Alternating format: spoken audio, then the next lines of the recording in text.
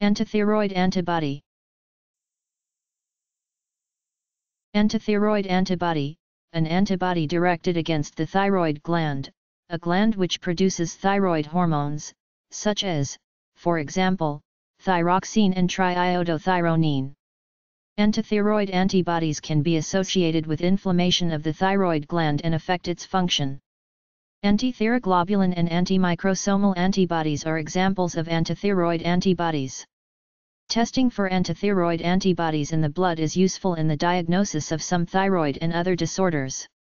Conditions in which there may be antithyroglobulin antibodies include Hashimoto thyroiditis, an autoimmune thyroid disease, Graves' disease, overactivity of the thyroid, hypothyroidism, underactivity of the thyroid cancer, lupus, rheumatoid arthritis, autoimmune hemolytic anemia and Sjogren syndrome.